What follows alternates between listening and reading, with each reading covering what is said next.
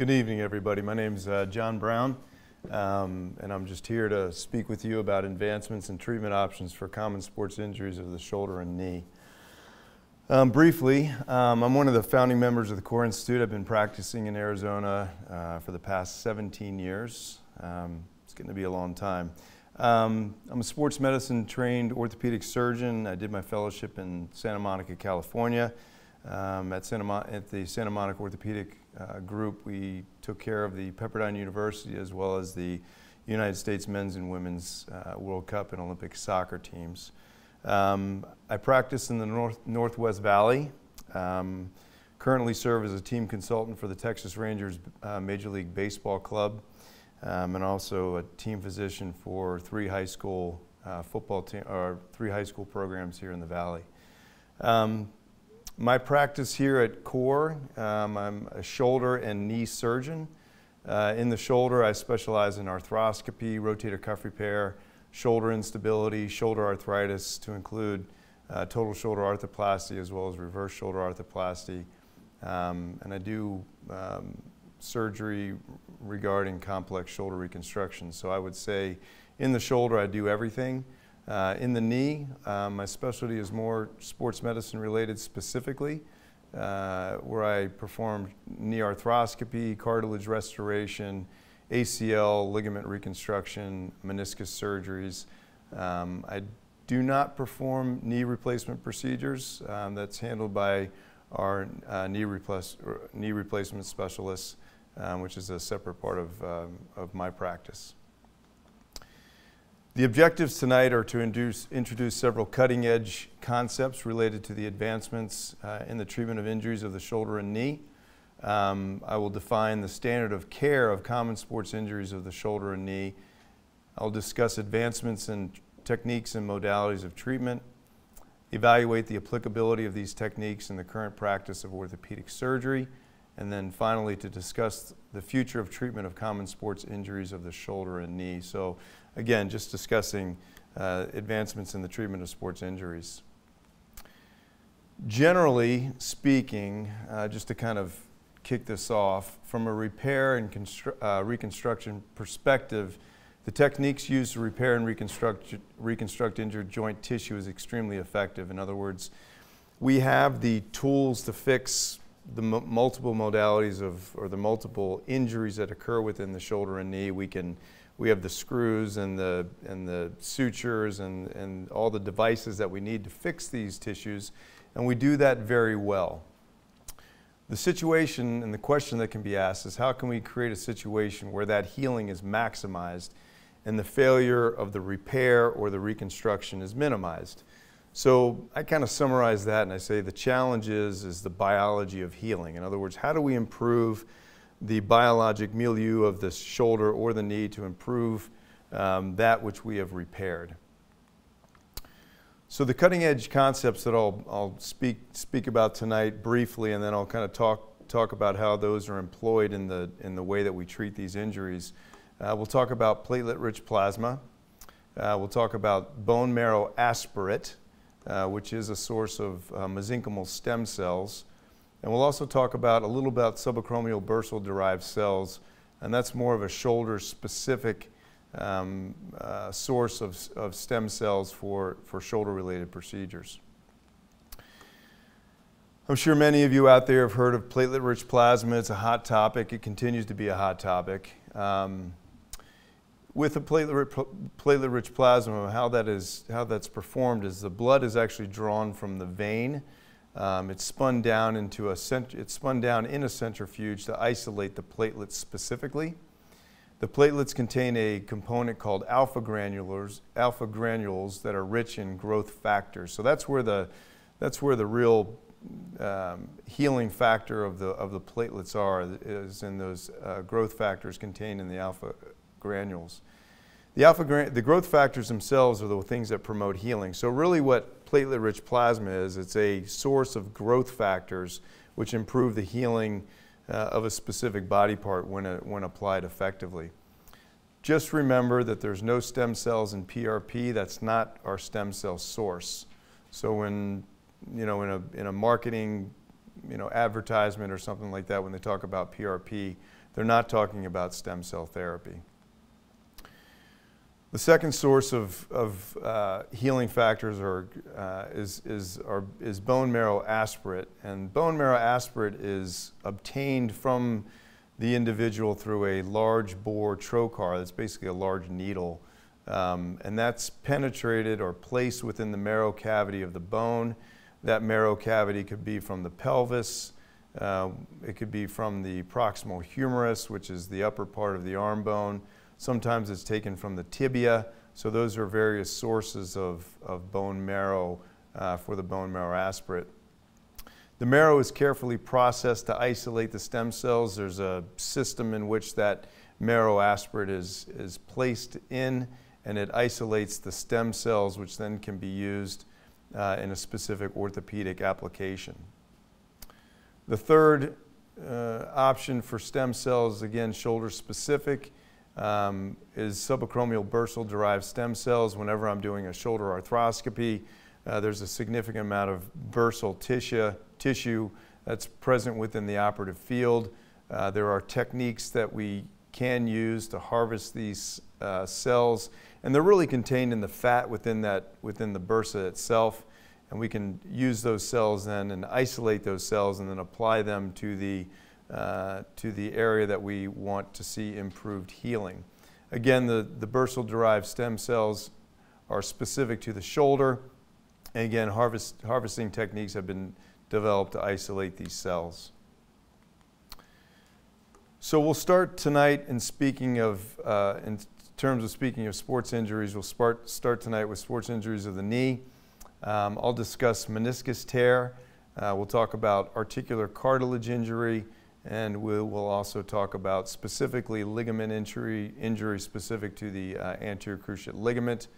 We'll go over a variety of treatment options for these and how we can maximize the healing potential when we take care of these injuries themselves. So the meniscus is a rubbery-like cartilage structure that serves as a cushion in the knee, and that's marked by that arrow on the MRI image that you're seeing on your screen that denotes the meniscus. Specifically in a model, this is a model of the knee.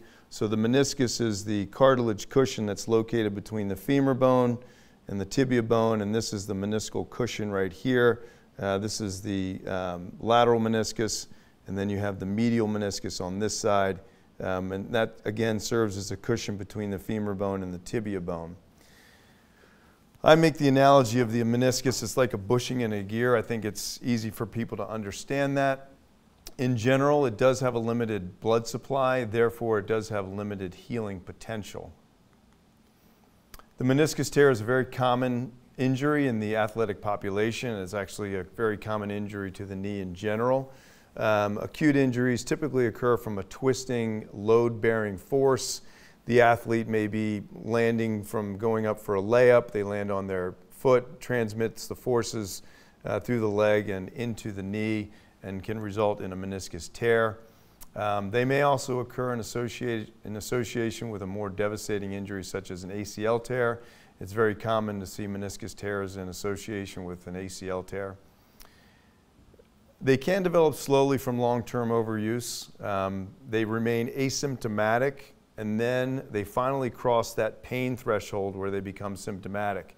The individual may present to clinic with an acute onset of knee pain, and they describe a period where they're out playing basketball several weeks ago, and then that knee pain then becomes symptomatic, and they present to the clinic.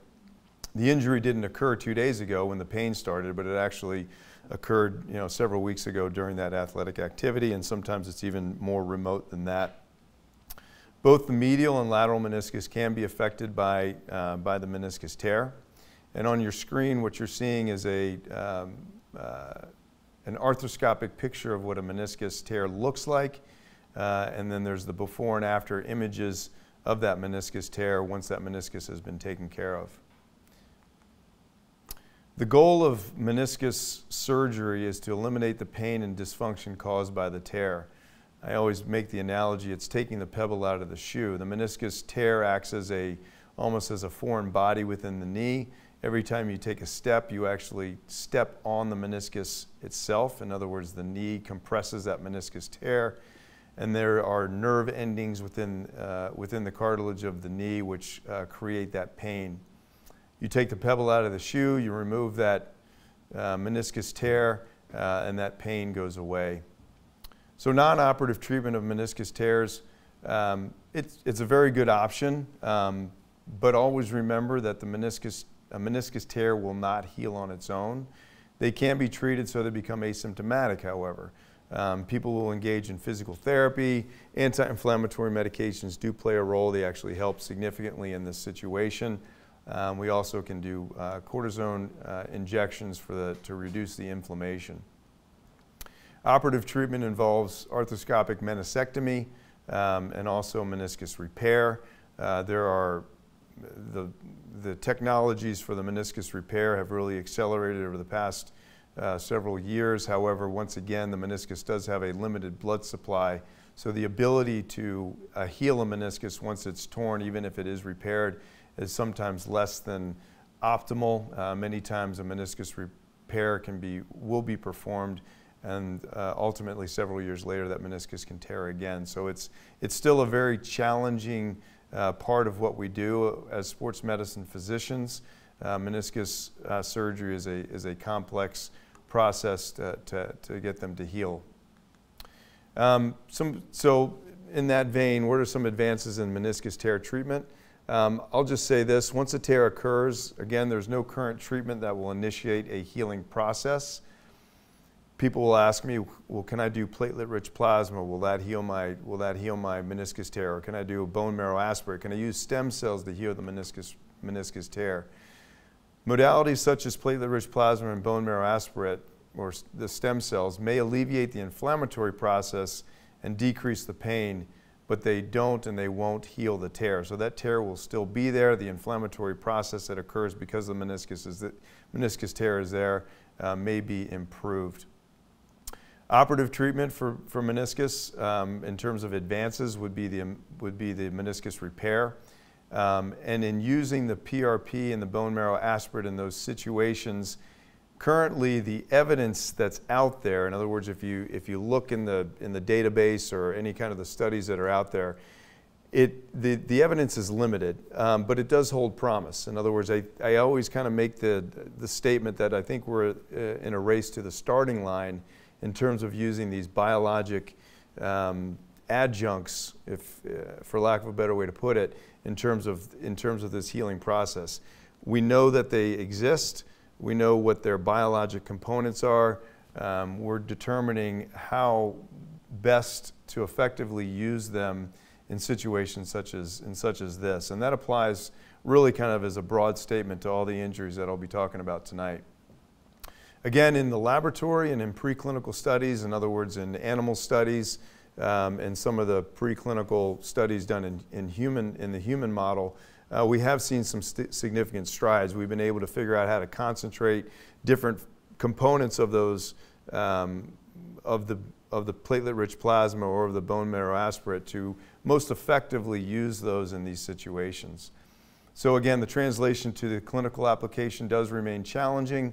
I will say this: in my hands, in a meniscal repair situation, if a product such as PRP is available or a bone marrow aspirate, I will use it. I think it's a very effective way. If I can increase the chance of that meniscus tear healing by any percentage points, I think it's an effective thing to use, and I will use it. Articular cartilage injury, and the articular cartilage is the cartilage that lines the joint. I put up that picture that you're seeing on your screen to denote the appearance of what articular cartilage looks like. That knee actually does have an articular cartilage injury. The articular cartilage injury has been treated with a microfracture, but the surrounding glistening white tissue there is the articular cartilage, and that's what lines the joint. So you can see the bone, which has several holes poked in it, and the surrounding articular cartilage in that image. That's what articular cartilage looks like. So people always kind of wonder, what that looks like, and that's what it is. The articular cartilage can be injured from a direct blow to the knee or it can be in association with an instability injury such as an ACL tear. There are instances in which people have a they're genetically predisposed to develop an articular cartilage injury, and we call those an osteochondral defect. And we typically see those in younger teenagers. The articular cartilage injuries that we're talking about tonight are non-arthritic, and they're focal. In other words, they're a pothole in the road. And these are full thickness defects that actually the entire layer of cartilage is lost off the end of the bone, and we actually see an area of exposed bone. The image that you're seeing, again, is an articular cartilage defect of a specific portion of the knee. We are not talking about diffuse cartilage loss. We're not talking about bone-on-bone arthritis. That is treated with a total knee arthroplasty, not these techniques. So the treatment for these articular cartilage defects, non-operative treatment could be non-steroidal anti-inflammatories. Corticosteroid injections can help reduce, again, the inflammation. And in many cases, they may be asymptomatic. The analogy is a big tire over a small pothole. If that tire is big enough and goes over a pothole that's small enough, they won't even know that that hole exists in the road. And the same thing happens with the knee. And that's why they become asymptomatic, or they can be asymptomatic. Operative treatment is performed when they are symptomatic. The old school way of treating articular cartilage defect is a procedure called microfracture. And this is an interesting concept. What is done is several small holes are made in the bone, and that draws the bone marrow, which contains mesenchymal stem cells, into that cartilage defect. And these cells accumulate and they form a cartilage-like scar over the defect. This does not regrow normal cartilage. It actually forms a cartilage scar over the defect, but typically that's enough to reduce the symptoms of the articular cartilage injury. New school techniques, we fix the defect when possible. There is a technique that uses bioabsorbable compression screws. This holds the fragment in place until it actually heals back down to the bone. So in a younger individual that sustains an articular cartilage injury, and that's what you're seeing on those images at the bottom of the screen, that articular cartilage has actually peeled off the bone, and then what we've done in an open procedure is put that back like a puzzle piece and fixed it with screws which are called biocomposite or bioabsorbable compression screws. And those bioabsorbable compression screws eventually dissolve over time, but it takes them the length of time it takes them for them to dissolve is longer than it takes for that area to heal. And you can see on those two images a very nice repair of that articular cartilage injury. New school techniques also are techniques in which cartilage is actually harvested from the knee. The defect is inspected at that time. That's the first stage of the procedure. What happens next is that cartilage is actually sent to a lab, and that lab then grows the cartilage. So it amplifies the number of the cartilage cells, and then a sample is sent back to the surgeon, and then a second stage operation is performed where that defect is filled with the newly grown cartilage cells. There's multiple different techniques, all based on the same principles for this. This is not foolproof. It still doesn't grow back with normal cartilage. Again, it's more of a fibrocartilage. It's more of a stiffer cartilage. It's not for the arthritic knee. Again, we can't regrow enough cartilage to resurface in arthritic knee. This is diffuse cartilage loss with bone-on-bone defects, so it's not effective in those situations. Another new school technique is what's called an osteochondral allograft. This has gained a lot of momentum over the past several years.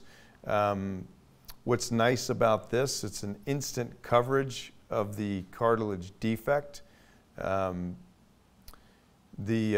cartilage is actually, the cartilage and bone plug is actually harvested from a cadaver. This is then transplanted and planted into the defect of the patient. You get new cartilage and an instant fill of the defect. The series of pictures that you're seeing are surgical images where the defect is present. The cartilage harvest is then being performed. The recipient site is then prepared, and in the top right portion of the screen are the 2 donor plugs that were put in that very large defect on this individual, and this works out very nicely in these situations. The role of PRP and stem cells in this situation, it probably does play a role in improved healing. There's no evidence-based randomized controlled studies that clearly supports its use.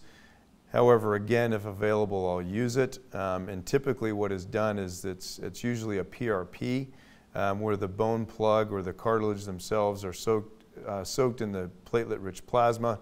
And then once the platelet-rich plasma is absorbed into in the osteochondral allograft, that's when it's implanted. So again, if it does help improve the healing process, I think it's a good thing to use. We'll move on to ACL tear. So the ACL is the athlete's stability ligament. It's one of those injuries that occur at a spur of the moment. The athlete has done the exact same thing thousands and thousands of times over. So it functions perfectly until that one moment when it does tear. Typically, this is a non-contact twisting change of direction injury. The athlete feels a shift and a pop in the knee.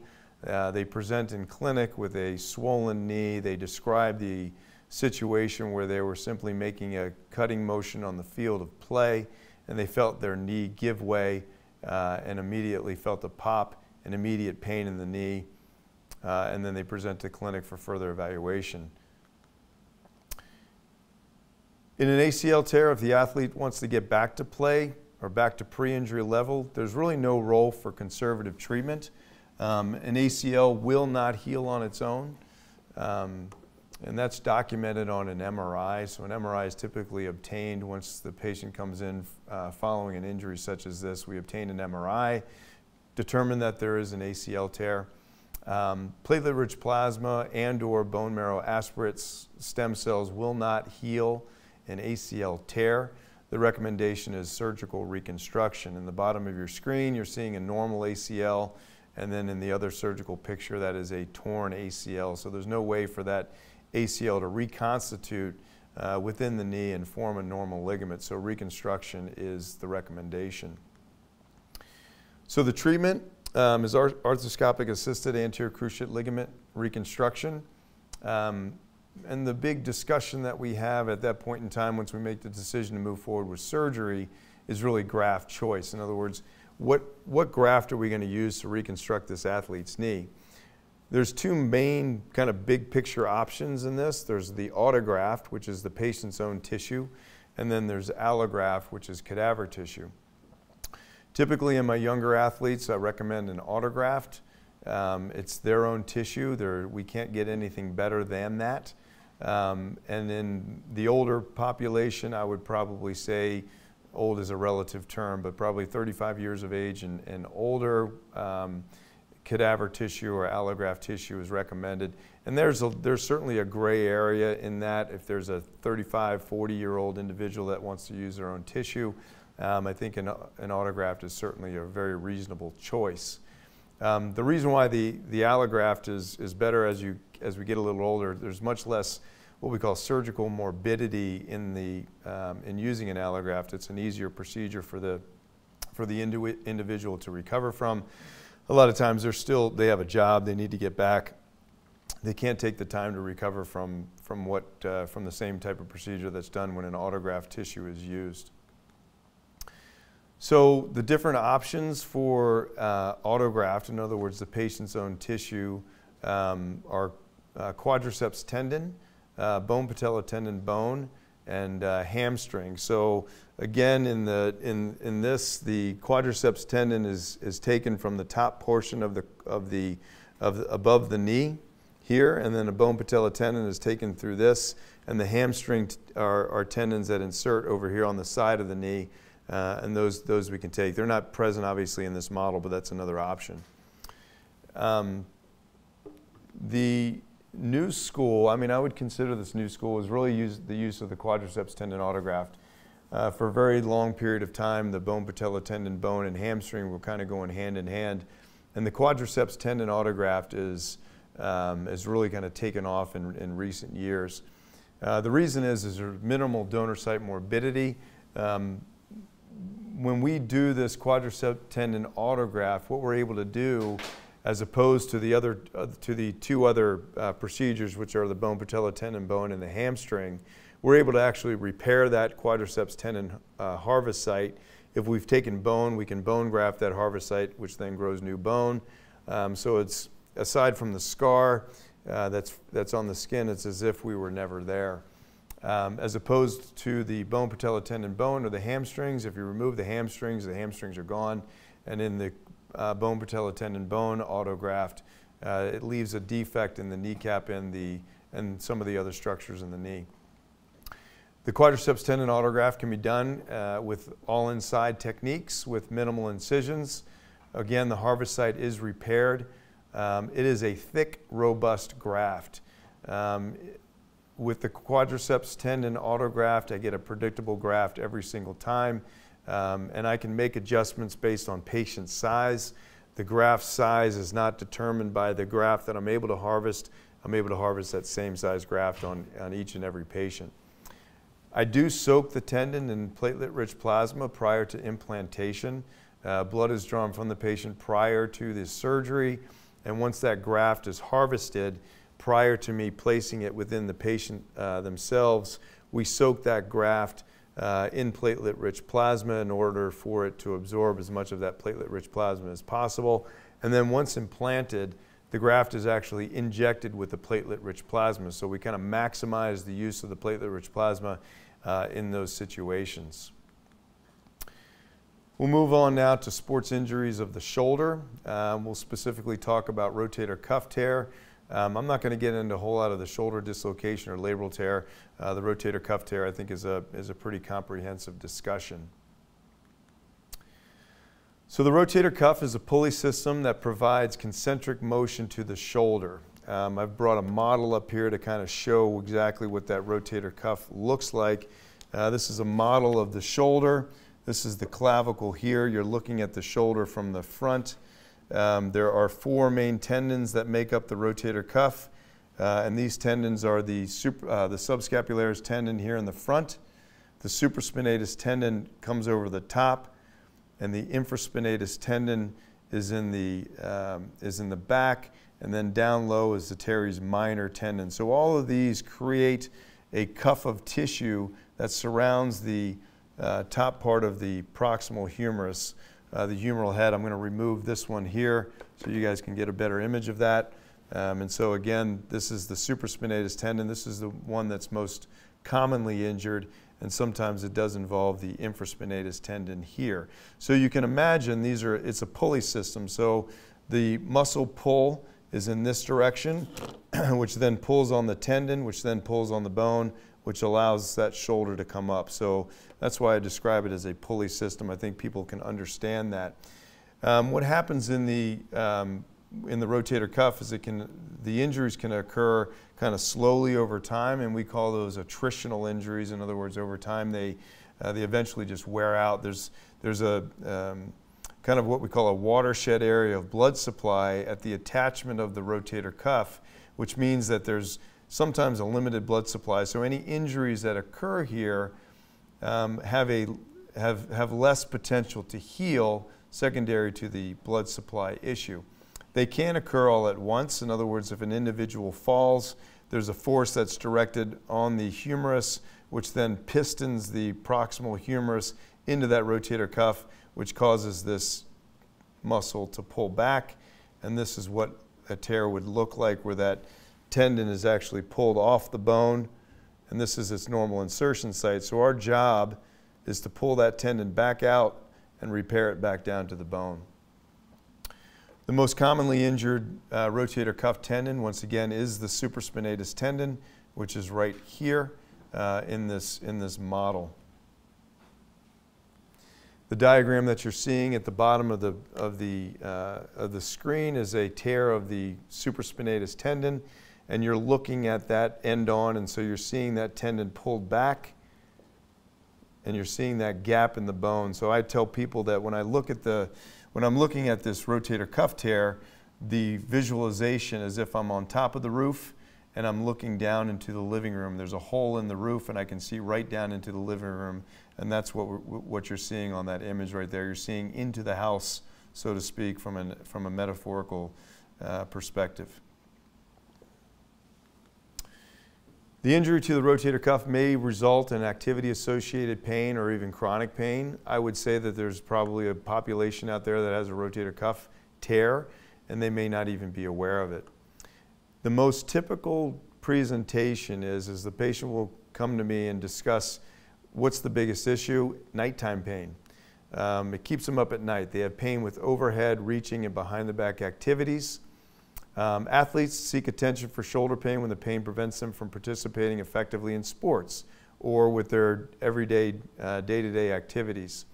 When a patient presents with this series of components, they failed conservative treatment, we order an MRI, and the MRI is diagnostic of a rotator cuff tear. Treatment options for rotator cuff tears: physical therapy, non-steroidal anti-inflammatory medications, and cortisone shots are kind of the mainstay.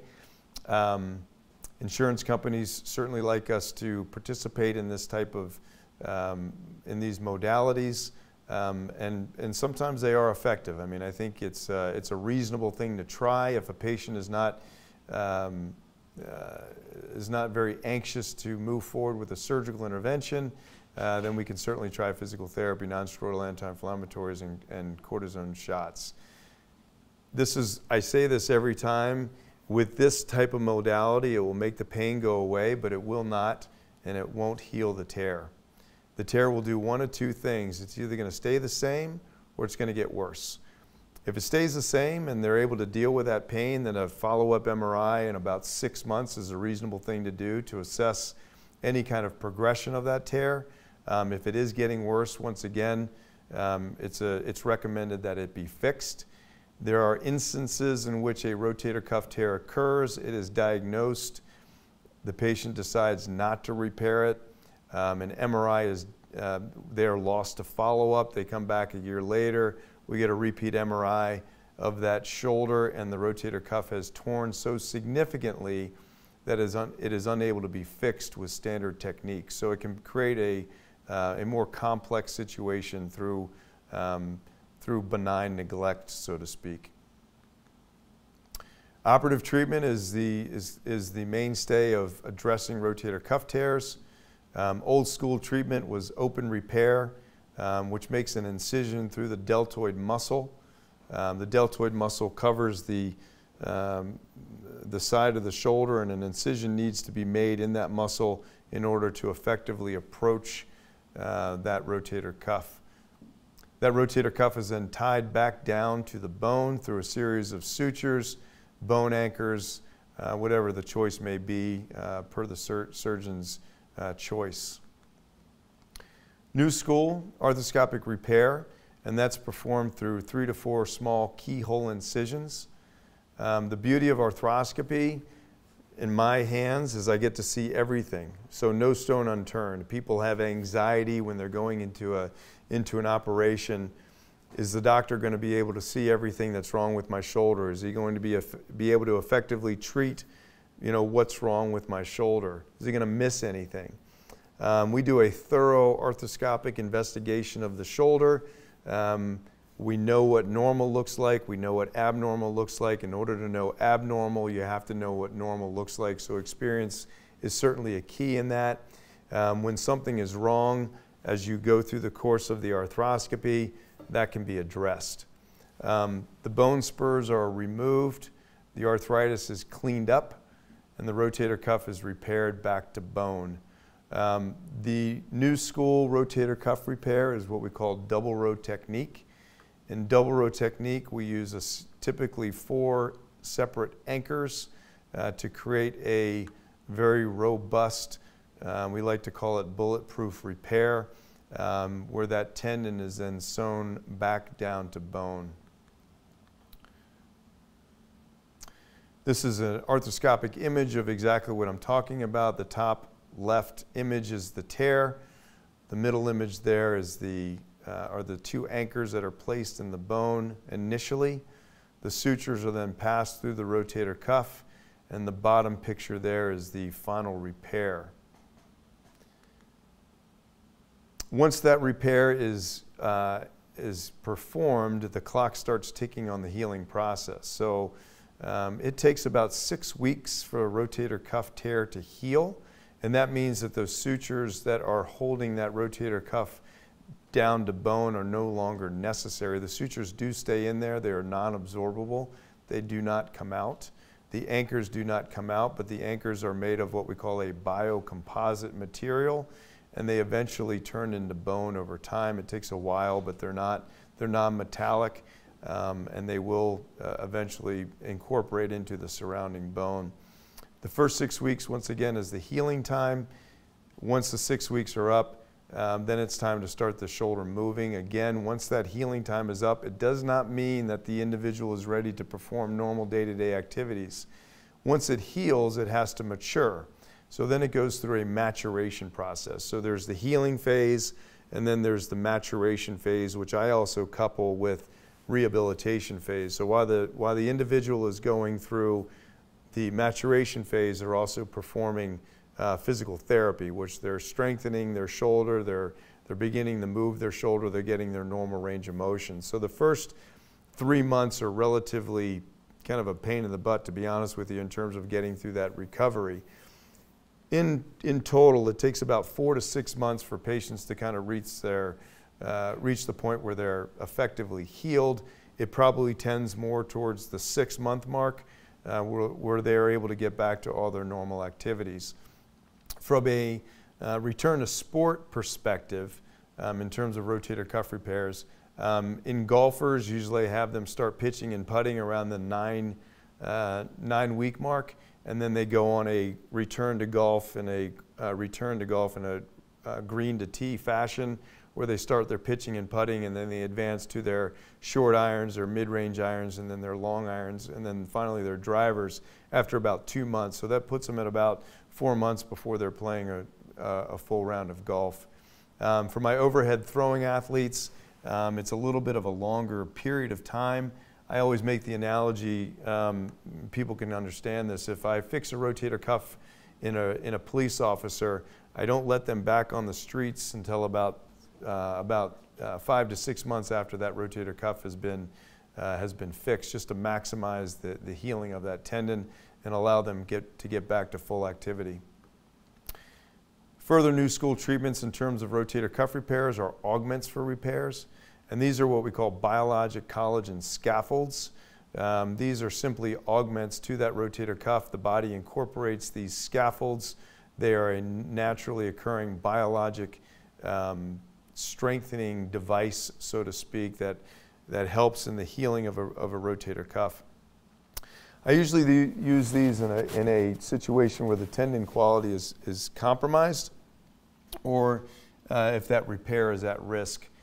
Situations such as a large to a massive rotator cuff tear, which is a tear that involves 2 or more tendons. We'll also use those biologic augments in chronic retracted stiff tendon situations where the repair can be compromised by the quality of tissue itself. More new school applications in the shoulder specifically, more so in the knee. The technology of the biologics, such as PRP, bone marrow aspirate, and the subacromial stem cells are gaining popularity in the treatment of complex rotator cuff repairs. There are actually several well-controlled studies that are demonstrating a definitive benefit to the use of biologic augmentations. We are using them in specific situations now, and I think as we move forward with this technology that they will become more mainstream. Again, everybody has to remember that these biologic augments do come with an expense, and the expense not only comes from just the process of harvesting, but also the research that has been done on them and the technology that is used to harvest these specific entities. In my opinion, I think they will become a critical part of our armamentarium in the near future. In regards to there's an entity that we talk about in rotator cuff tears is what we call massive irreparable rotator cuff tear. So not every tear can be repaired.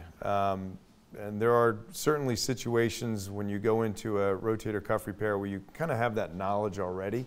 There are situations in which you go into a rotator cuff repair in which that you are expecting to be able to repair that tendon, and you get into that situation and that rotator cuff just can't be mobilized effectively to be able to repair it. And just I'll kind of demonstrate on this model.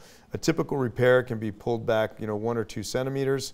If that tear is pulled back 4 to 5 centimeters, it becomes so stiff that it can't be mobilized back to the bone interface right there. So we just can't pull it back down. And that creates a chronic gap in that rotator cuff where we have this exposed area of the humerus, and that rotator cuff cannot be mobilized back to the bone.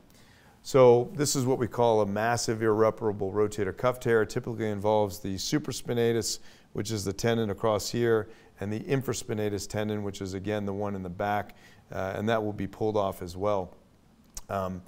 So there's a couple new technologies that are gaining traction in this situation. The first one is what we call superior capsular reconstruction, and that's actually where we use cadaver dermis. So that's skin tissue. We actually use that to, for lack of a better way to put it, to fill in the gap, and we reconstruct the rotator cuff.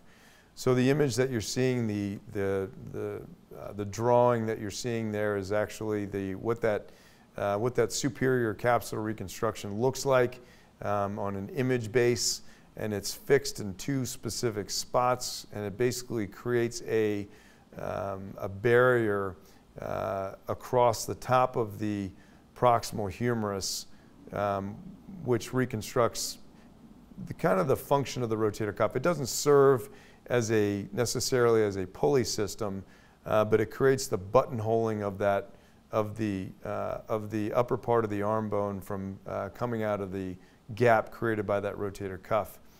And what you're seeing on the arthroscopic images there is you're seeing that gap in the rotator cuff. You're seeing directly into the ball and socket joint. And the picture below has been treated with the superior capsular reconstruction. So we have actually filled in that gap with that human dermis tissue in that situation. This is a complex surgery. It takes a lot of time to do. The recovery from this surgery is similar to the recovery that's involved with recovery from a rotator cuff repair.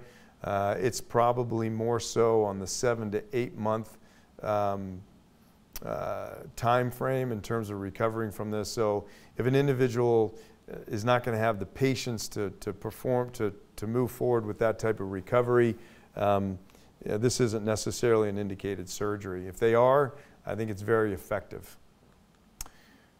The newest technology that's now on the market is what we call the Stryker InSpace balloon. This was recently FDA approved. It's been used in Europe probably over the past 12 years with very beneficial results.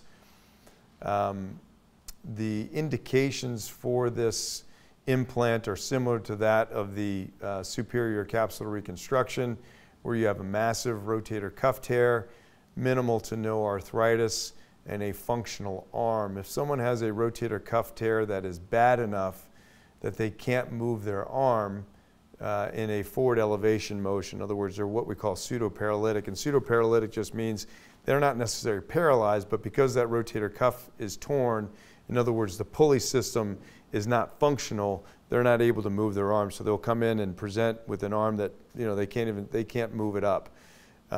In that situation, it's a different situation in terms of what the surgical indication is. In someone that is a candidate for the InSpace, they would be able to move their arm up above the level of their shoulder, and the InSpace balloon is indicated. This is a balloon implant. And what it does is it fills the gap created by the tear, similar to the superior capsular reconstruction, where we filled the gap with a piece of cadaver skin. We are filling the gap with a balloon, and that balloon creates a cushion between the acromion, which is the bone here, and the ball. So that balloon fills this space right here. So it creates a spacer between the bone called the acromion and the top of the humerus right here. So it fills this gap. And that's what you're seeing on this image here. The bottom left is how the device is what the device looks like. The expanded gray material is actually the balloon itself. So that balloon is inserted in that top picture. It's rolled up, and that's the insertion device.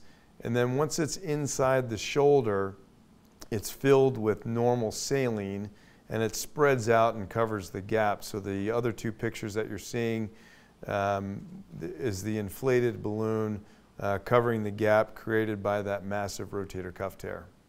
So it's essentially a spacer, a cushion, a depressor of the humeral head so it doesn't rise up, and the individual is then able to move their arm fluidly through a range of motion with minimal to no pain. Some caveats to this specific implant. It is a pain improver, a pain reliever.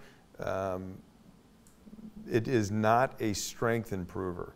So it typically will improve pain, but it's not going to necessarily restore strength in that individual.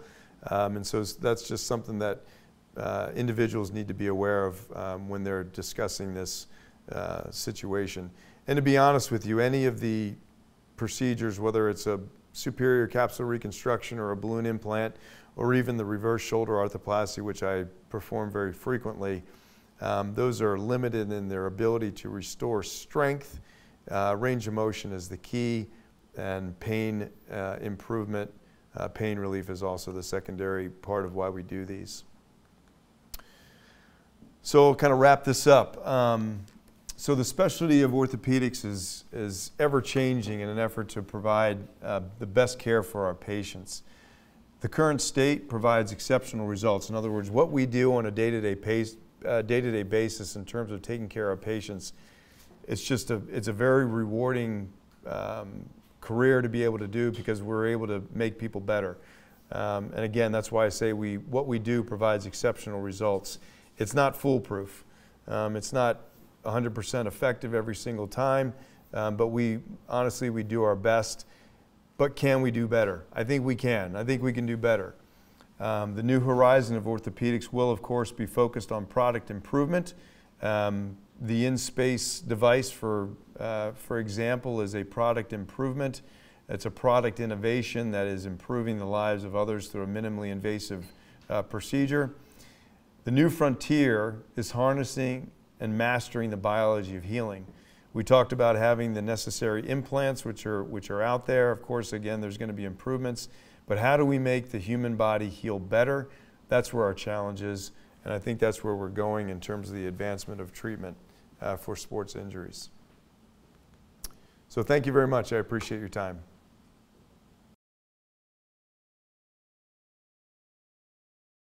Generally not. As PRP starts to kind of move into the forefront, and there are multiple studies that are showing that are defining its clinical efficacy. In other words, once it kind of reaches that threshold where, honestly, where insurance companies say this is an effective treatment, it's going to make these patients better. Once that happens, I think it's going to become part of a covered insurance policy. Right now, there's multiple studies out there that are trying to define that and to quantify the effectiveness of PRP, so PRP can become a covered entity. Most of the time, I'm not going to say it's not, but in general, it's not a covered insurance technique.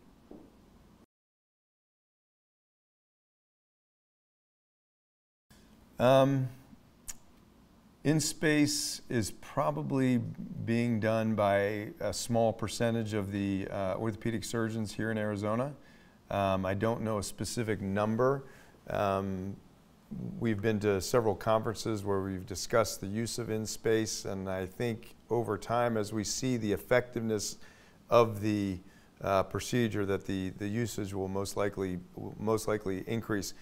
The risk of what this product will do, and this tends to happen with new product development, is that the product itself may become overused. And so we will see more failures than we should because the product itself is not used in the correct clinical applications. So again, if you're considering this type of procedure, go to a surgeon that specializes in this type of procedures, and they will be able to effectively evaluate you and determine whether or not you're a candidate for the in-space procedure.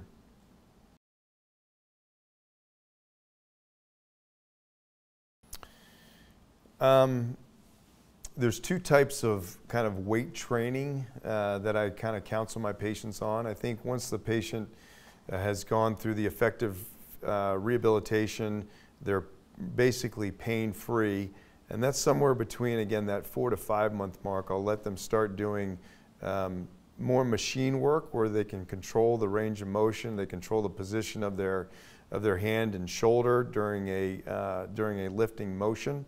And so usually it's machine work at about 4 to 5 months, and then we can start doing some more free weight training at around the 6 to 8 month mark.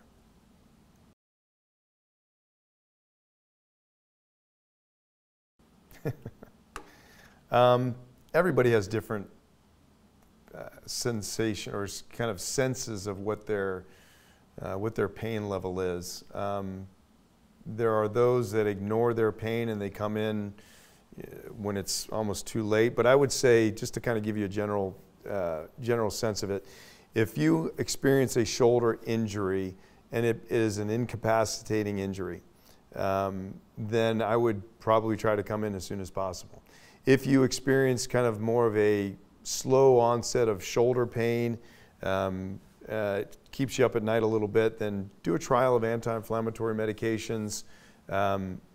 Sometimes that shoulder pain will be gone in 3 to 4 weeks.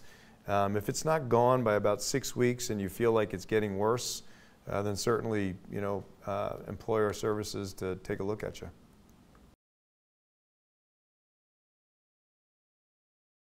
Depends on what the pathology is. In other words, what exactly is wrong with the rotator cuff. If it's a tendonitis, just an inflammation of the tendon itself, then generally continued use will not necessarily injure it further, but it will just kind of continue the pain. In that situation, it's always a good idea to get it evaluated, get an MRI of the shoulder to determine exactly what the pathology is, and then get it effectively treated. If you have a rotator cuff tear, and a known rotator cuff tear, continued use doing the same things that injured it in the first place will most likely make it worse.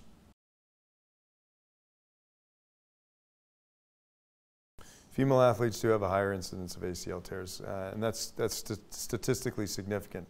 We have the female soccer athlete is kind of notorious for presenting for the ACL tears. So, we've developed several different training programs that they're pre-participation training programs. They're actually in-season training programs, and it's a series of exercises and drills that are designed to decrease. It's not going to eliminate. There's no way we can eliminate that. Designed to decrease the incidence of ACL tears in female athletes. Just one more thing about the ACL. People wonder, why does it happen to specific individuals? I mean, we have the elite of the elite in the football athletes, that train on a day-to-day basis, and in preseason or during season, they're tearing their ACLs. So, regardless of kind of that level, the injury is unfortunately going to happen. If we play sports at the level in which we play, then an ACL tear in those high-level athletes is certainly a risk.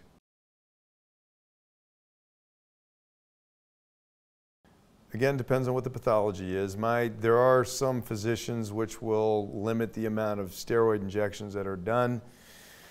I kind of say it like this. If you're coming in every 3 months or every 6 months and you're getting a steroid shot to treat a specific problem, and that effectiveness of that steroid shot is decreasing over time, it's time to get it fixed. It is, and for those that are unable to go through with surgery for medical reasons or various other reasons that they're not able to have surgery, then they can have steroid shots. I would say at a minimum or a maximum, however you want to kind of look at it, once every 4 months, once every 3 months is probably the most that I would do. But that's kind of the spectrum of how I think about steroid injections.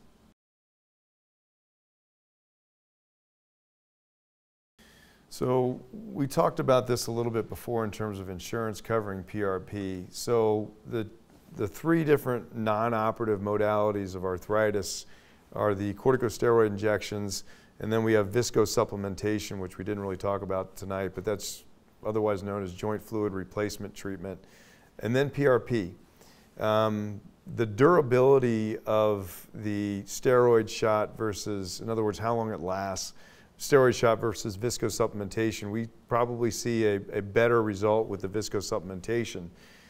What we're seeing now in the research that's done with PRP in terms of treatment of arthritis is the PRP it seems to be outlasting even the durability of what the viscosupplementation is doing. And so most likely over time that the PRP will become a covered treatment for arthritis, as we are seeing that it is becoming effective.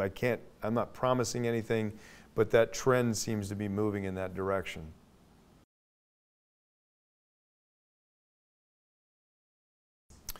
I mean, it's a defined program. It's the pre-participation program typical for female athletes. And again, I don't have a diagram of it or anything like that, but it's a series of exercises that are done before practice several times a week, which strengthen the specific muscles that prevent the specific motion of the knee that causes the ACL tear.